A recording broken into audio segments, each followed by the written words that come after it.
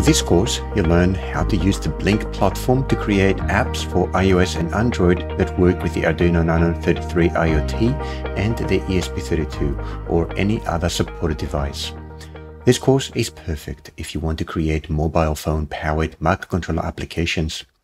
In this lecture, I'll talk about the learning outcomes of this course and how it's structured so that you know what to expect. Let's begin with the Blynk platform, which is the main topic of this course.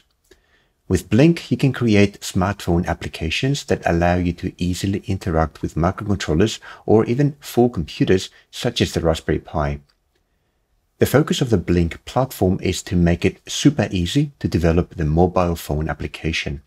As you'll see in this course, developing a mobile app that can talk to your Arduino is as easy as dragging a widget and configuring a pin. With Blynk, you can control an LED or a motor from your mobile phone with literally zero programming. This is actually the first experiment that I'll demonstrate in this course. But don't let this simplicity make you think that Blynk is only useful for trivial applications. Blynk is a robust and scalable tool that is used by hobbyists and the industry alike. You can use it to monitor the soil humidity of your vegetable garden and turn on the water or open up your garage door with your phone. You can also use it to control smart furniture that can learn from your routines or embed IoT and AI to traditional industrial products such as a water boiler, or for improving the integrity and safety of oil fields. As you can see, the applications are very diverse. Blynk is free to use for personal use and prototyping. The business model generates profits by selling subscriptions to businesses that want to publish Blynk-powered apps for their hardware products or services. Let's go on and take a closer look at each component of the Blynk platform. First, we have the smartphone app. The Blynk smartphone app is really an application editor. It allows you to create one or more projects. Each project can contain graphical widgets like virtual LEDs, buttons, value displays, and even a text terminal, and can interact with one or more devices. With the help of the Blynk library, it is possible to control the Arduino or ESP32 pins directly from your phone without having to write any code at all. It's also possible to share a project with friends or even customers so that they can access the connected devices but not be able to modify the project.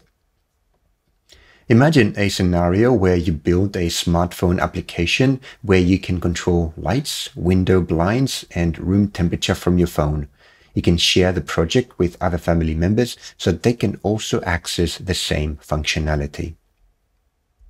The second component of the Blynk platform are the various Blynk microcontroller libraries. I'm really amazed by the range of devices and connectivity types that the Blynk platform supports. This support is implemented by means of a Blynk library that targets a device and connectivity type combination. For example, if you want to use your Arduino Uno with an Ethernet shield, you would use the library Blynk Simple Ethernet, which contains the Blynk firmware plus the required connectivity support. If you want to use your Arduino Uno with the Wi-Fi 101 shield, you'd use the library Blynk Simple Wi-Fi Shield 101. Both sketches would use the same Blynk infrastructure, such as the physical pins that are part of the Arduino's hardware, as well as the virtual pins that are implemented in software by the Blynk platform. This is very important because it means that with a bit of planning, you can write sketches that can be easily shared among different target devices. You can write a sketch for an Arduino Uno and with minimal modification run it on an Arduino MKR 1010. In this course, I'll show you how to share a sketch between an Arduino Nano 33 IoT and an ESP32 by only changing a single line of code. Blynk also supports clients that are not microcontrollers. You can write client code that is JavaScript, Python, or Lua, thanks to the available Blynk libraries for these languages. This means that you can have a Blynk project that interacts with an Arduino and with Python code running on a Linux virtual machine somewhere on the cloud. The possibilities here are very exciting. The third component of the Blynk platform is the Blynk server. Unlike IoT platforms such as If This and That, Twilio, and even Adafruit.io, you can host a private instance of the full Blynk server and connect your smartphone Blynk app to it. The Blynk Cloud server is an excellent choice for most projects as it's always there, ready to use. We'll use the cloud server in the first few experiments in this course to help you get started with minimal effort. However, as you'll see, the Cloud Blynk server has imposed limitations. Some limitations are due to the topology of the server. So depending on your geographical location, the server may be in a different continent, which makes communications between the app, the devices, and the server quite slow due to the amount of time that it takes for packets to travel across the internet. Another imposed limitation is that in the cloud server, you can only use a small number of widgets. Blynk is using the concept of energy and energy units to implement a pricing system for its widgets. In the cloud server, you may start a new project with just 1000 energy units. An LED widget may cost you 200 units, leaving 800 units for other widgets. But on a private server, you can set your own energy limits. You can configure your server to allocate 100,000 energy units to new users, and this is totally up to you. Of course, you can purchase additional energy units to spend on the Cloud Blynk server, and this is a legitimate consideration, especially if the users of your Blynk project are distributed around the world, which means that latency is not a big issue. However, a private Blynk server gives you additional benefits. You get essentially unlimited energy units so that you can build any Blynk application you can think of. There's minimal latency, which is useful when your application is used in a limited geographic area, and responsiveness is important. And third, and in my opinion, the most important point, is that you have total control of your data. You can keep your own backups of your private server. You can migrate your server to a new host. You can implement whichever security mechanism you wish, and you can finally control your users. In this course, I'll show you how to install and configure a private Blynk server so that you can see the related benefits and costs. You can run an instance of the Blynk server on any host that has a Java runtime environment.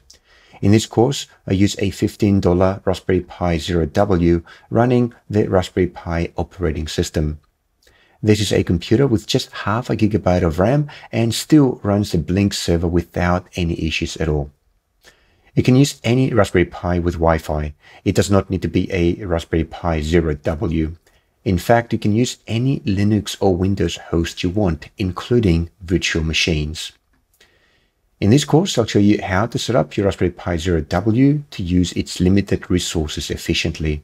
And I will also show you how to do basic configuration of your Blynk server, including setting up email notifications, port forwarding so that you can access it from anywhere on the internet, how to create custom security certificates, how to back up your project data, and how to migrate your server between hosts. Let's have a look at the course learning objectives.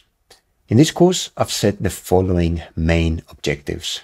One is to learn how to create a simple Blynk project using the Cloud Blynk server. Using the Cloud Blynk server, you learn how to use the most important and commonly used Blynk widgets and the mobile app development process. Two is to learn how to install, configure, and manage a private Blynk server. While I'll be using a Raspberry Pi Zero W, you can use the knowledge you'll earn to manage a Blynk server on any host. The private Blynk server will open up exciting capabilities for your mobile app development. And three, you learn how to use two popular microcontrollers, the Arduino Nano 33 IoT and the ESP32 Dev Kit with Blynk. In fact, if you check the list of devices that are supported by Blynk, you'll see that the Arduino Nano 33 IoT is not in it. However, as you learn, that does not mean that you can't use it with Blynk. I'll show you that with a little effort, you can use many more devices than those explicitly listed as supported. Okay, now let's have a look at the course organization. This course is organized in 3 main parts. In the first part, you learn the basics of mobile development on the Blynk platform. This includes creating an account on the cloud server, building your first Blynk project, and learning how to use most of the available widgets from the Blynk library. In the second part, you learn how to install, configure, and manage a Blynk private server. For this, I'll use the Raspberry Pi Zero-W as a low-cost but efficient host. And in the third part, you learn how to set up your Raspberry Pi Zero as a Wi-Fi hotspot. With a Wi-Fi hotspot, your Blynk server can operate in total independence of other networks. You'll be able to connect your Arduinos or other devices and your phone to the hotspot and operate your application in places where there are no other connectivity options. Okay, that's it for this lecture. Please take a few minutes to complete the remaining lectures in this section so that you learn about the specifics of the required hardware and software. I'll also give you a quick demonstration of the Blynk platform and explain how to get the most out of this course.